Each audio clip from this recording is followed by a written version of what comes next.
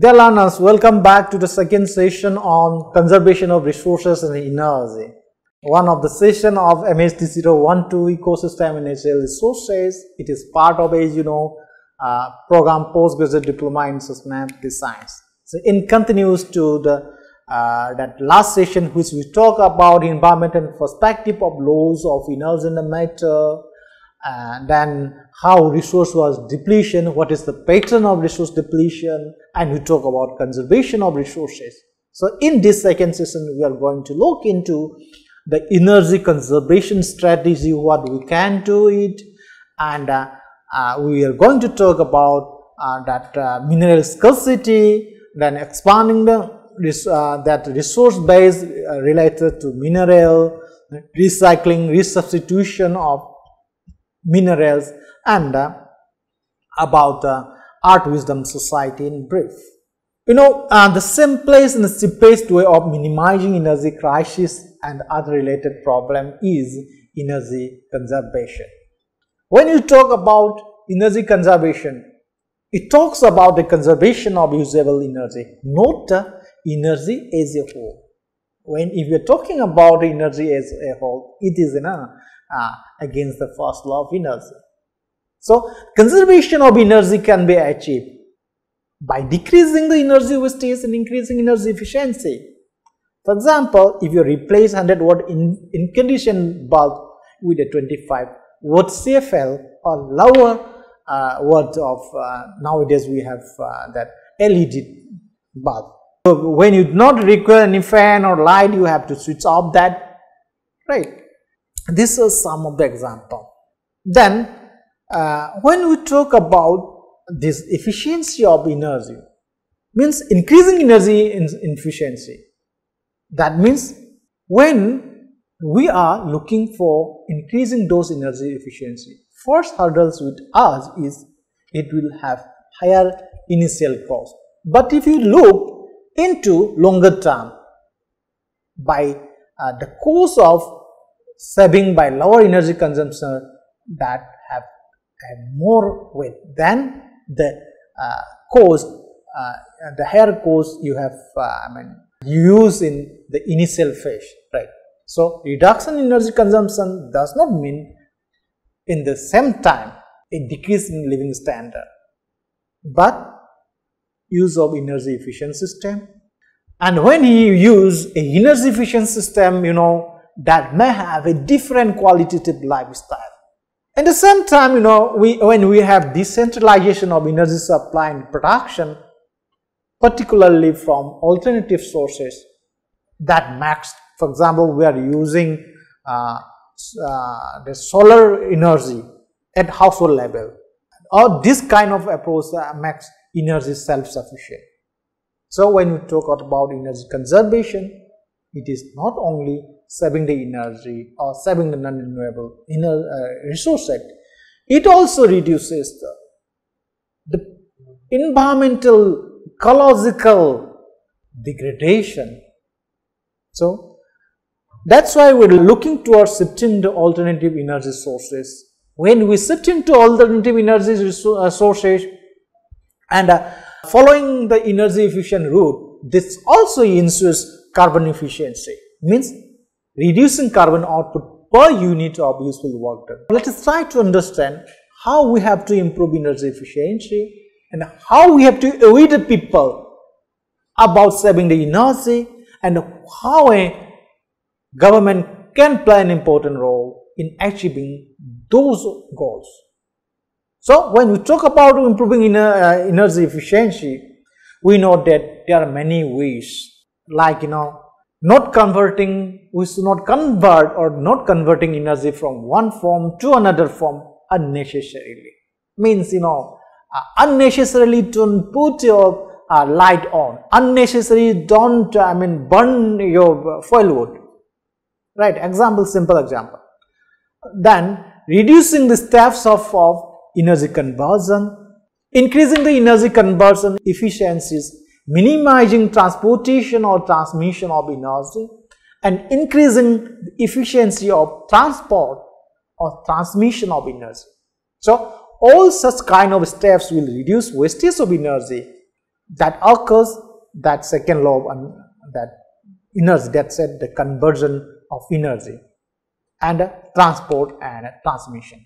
So decentralization energy production and transport transmission network and other planning tools, such kind of tools can help in saving the energy. So energy conversion and transmission, they sometimes made more efficient by simply readjusting data and fine-tuning all equipment.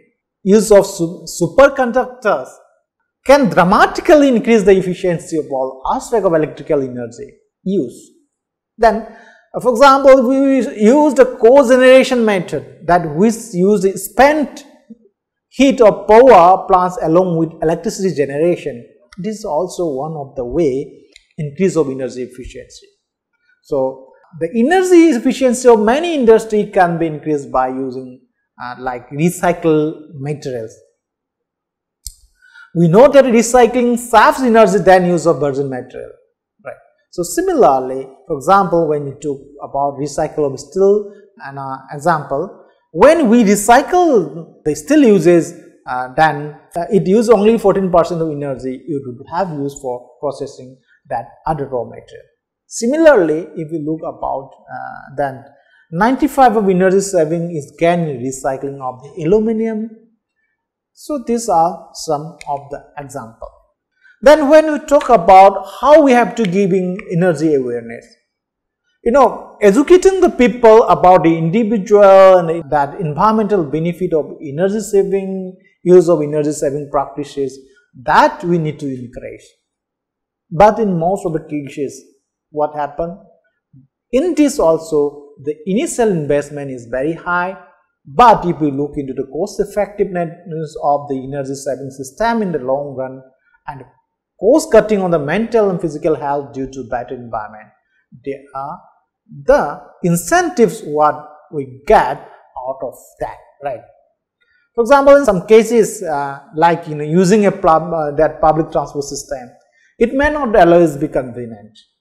However, unless unavoidable, wherever possible unavoidable circumstances, except that unavoidable circumstances, we have to increase the use of public transport system. It will save a lot of negative environmental impact of the resource use, right? Similarly, adopting a bicycle culture, it not only saves a lot of money on energy maintenance, it also promises a good health due to physical exercise and by ensuring a pollution-free environment.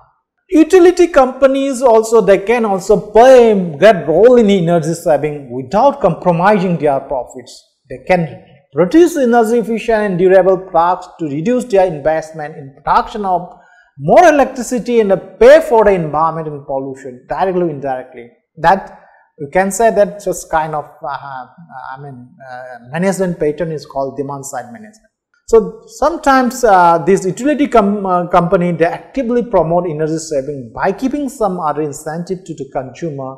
For example, helping consumer improve the insulation of their homes and use of high efficient energy like CFL, LED, while selling high efficient air conditioner and heaters. Besides making such efforts, that community and individual also must exert intense pressure on elected officials to develop national energy policy based on much greater improvements in energy efficiency and a more rapid transition to a mix of renewable energy sources. In coming to the role of the government can play, they should play a major role in increasing energy saving by influencing the energy market. First step is to set a positive example by using the most up-to-date energy efficient technology, right, by government in the government offices. At the same time, the government can fund and influence private agencies to fund the research and development of new energy efficient alternatives than their first consumer. The use of most up-to-date energy efficient appliances by the government, that will give a positive impact to the society. This can start the production and run the market, and the product then can reach the general public easily at a reasonable price. Now, government could simply mandate energy efficiency measure within their jurisdiction, though it may have some difficulty to take such a step. They should influence the fuel efficiency standard for vehicle, establishing energy efficient standard for buildings and appliances, greatly increasing government sponsored research and development to improve energy efficiency, and giving tax credits and exemption of government rebates for purchases of energy efficient vehicles, housing, building and appliances. You have seen such kind of initiative in India, right, that we have discussed when we discuss about sustainable development goals in the course 1. At the same time, when we talk about tax breaks and subsidies that can also be given to industries and individuals that are more energy responsible, right.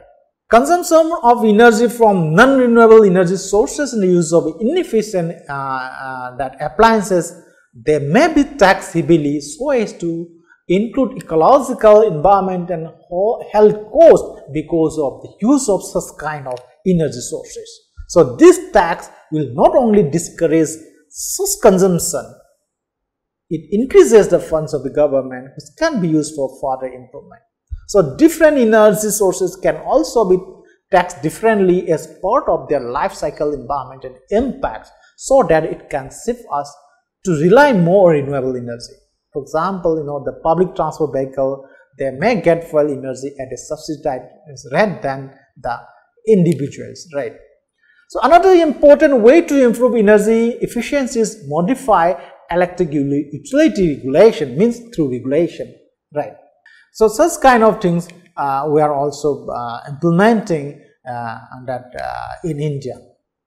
Then coming to, we talk about energy conservation. Now, we need to understand about mineral scarcity, how to deal with mineral scarcity. We know limited mineral resources is there. So, mineral scarcity can be dealt by adopting 2 major strategies.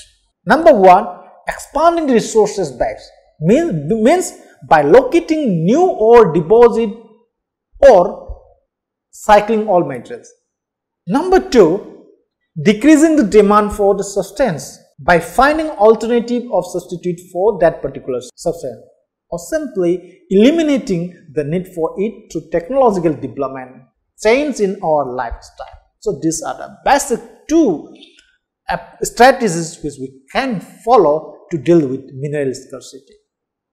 This can be looked into how to expanding the resource base, how to recycle, the substitution, durability and dematerialization of all those mineral sources. When we talk about expanding the resource base, it aims at exploring new deposits of mineral as one deposit depletes. So, the high-grade deposits that remain to be discovered are smaller, less accessible and more expensive to exploit, for example, under the sea. So, once the high-grade deposits are depleted, that more number of low-grade deposits can be explored.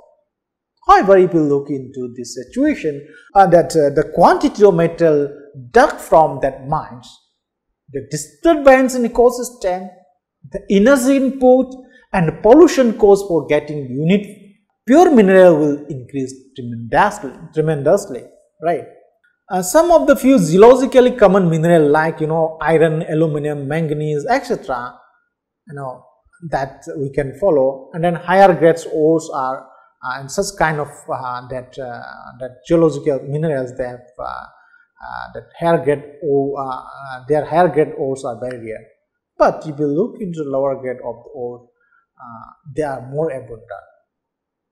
In the same way, when we talk about the metals such as copper, tin and zinc, they occur either in geologically concentrated high grade, that mineable deposit, or with very low grade deposits of the high grade deposit, which hardly can be used. So, in such situation, the alternate part is decreasing the demand of those resources. And coming to the recycling, we talk about the recycling of resources and material in the last session. Today here, we are going to talk about recycling of those minerals. We know that recycling of material is one or other way to reduce our demand for extraction of virgin materials. It increases the stock of usable material virtually. For instance, a ton of pure material at a recovery rate, of 80% gets stretched into 5 tons in effect. The recycle recovery rate is always less than 100% because there is wear and tear, rust and corrosion, and all those processes till it is to the finished product. Then when we are in use also. So a recycling recovery rate of 90% is extremely difficult for any of the metal. In practice, the current, if you look into the current recycling efficiency for many common metal, it is only approximately about 30% or less. The only material for which a higher rate of recovery is possible are precious metal like gold, because they are very non-reactive. And returning use item for collection, it is not enough because the recycling loop is closed. And when the recycling loop is closed, when it closes only if collected items are used again to make product that is repurchased. So the loop will often go unclosed if product made from recycled material costs more than the products made only from virgin resources. However, widespread recycling is not occurring, very unfortunate, until it is economically feasible. The point is that we do not recycle unless it is economically feasible. So simply you pass the laws requiring recycling is not enough. Another reason of a frequent high price of recycled material and then virgin material is the cost of energy, including human labor, is very high. For example, mining and processing aluminum and many other metals are very energy intensive. Because recycling aluminum uses much less energy, there is strong cost incentive process, it and close the loop. So in everyday term, recycling just one aluminum can save enough energy to run a television set for 3 hours. So this is the case of some of the metal like aluminum, right? But when you look into some other material, their energy and consumption and recycling is much higher than the process of production from the virgin material, right? In some material like newspaper and the glass, it saves considerably less energy than recycling of aluminum. However, when we look into the human energy, such as process of collection, sorting the newspaper and glass, and the slim profit margin, this kind of slim profit margin will disappear. So one option is, the best option is to appeal to consumer to purchase recycled product, even if they cost more, to encourage recycling. To make it on a wide scale, society can levy higher green taxes on the virgin resources to boost the price of products made from them, so that a recycled product will be cheaper and loop will be close to consumer demand. Right? This is the answer what we have to do to increase the use of recycled material. Recycling uses energy, water, and such kind of recycles of resources in the same time is also not free from pollution. However, if we look into the energy requirement, it is much less. For example, we talk about aluminum, then the energy used in getting the same amount of material from raw material. So, if recycling extends the effective amount of substance from a number of years, the stocks will not sustain forever due to our consumption demand. Right? So, at times we may need to switch over to other substances for getting the same task, preferably renewable renewable resource. So that's why we're talking about substitution. At a point of time, As I told you, if there is not enough of certain material for coping with our demand, the only option remains is finding an alternative or substitute for it, which is similar to that properties. For example, tin can be substituted with aluminum and still for different purpose. So this substitute can also be found for many such scarce materials such as lead, zinc and mercury. On the contrary, now in certain cases, finding a substitute is not possible due to unique properties of material, like platinum and other metal are used as catalyst in chemical process. Mercury is the only liquid and densest metal at elements, right?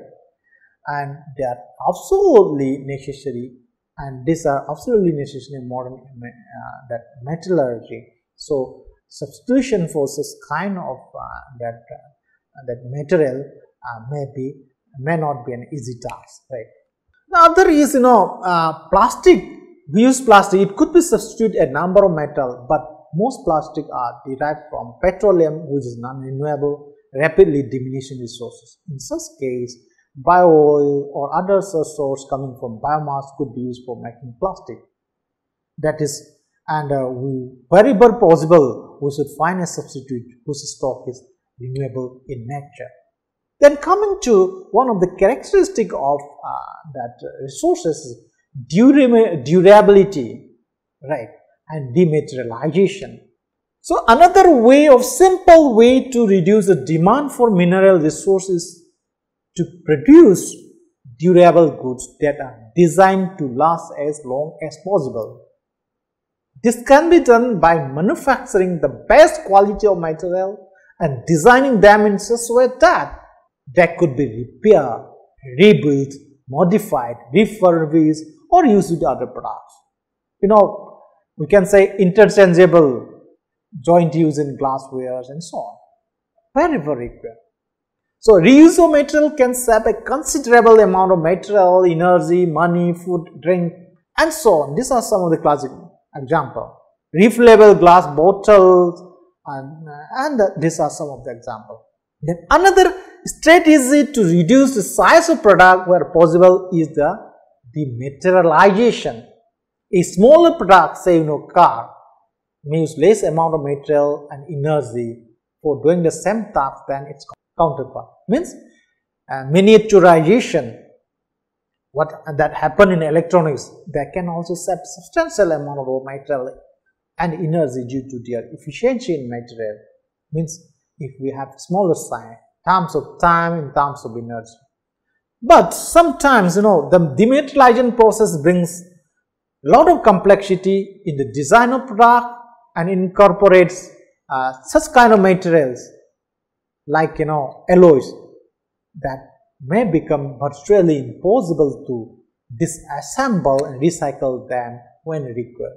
So these are some of the limitations of this dematerialization, right? Then when we talk about sustainability, we're talking about recovery, reuse and so on, so practice. So this sustainability also counts or should count environmental cost. In the sense, what I am trying to say is that when we are talking about sustainable approach, when we are talking about how to influence the people, we do not count the environmental cost when you are pricing a material or pricing a product. As we know that we are overuse the resources because they are too cheap. We pay the materials, timber, petroleum, many other virgin natural resources. But those, when you talk about, when look into their page, they do not count the environmental cost. That is one of the reasons it is very cheap and we are overusing that. Those environmental costs, we have already talked in the last few sessions also about 5 E's: aesthetic value, emotional value, environmental services, ethical values, long-term economic values. That is not counted when you price a product. So the price paid by consumer for natural resources are now actually omit this particular environmental cost. So we have to, consider all those when you are pricing a material, when pricing a product. Another way to incorporate long-term indirect costs is to use basic market principle. Consumer can demand sustainable products such as those made with recycled material. All environmental problems are closely intertwined with economic costs. It is very true of resources, most of resources, because their extraction use are directly determined by their profitability. Destruction of resources and unsustainable activities are more profitable. That is why.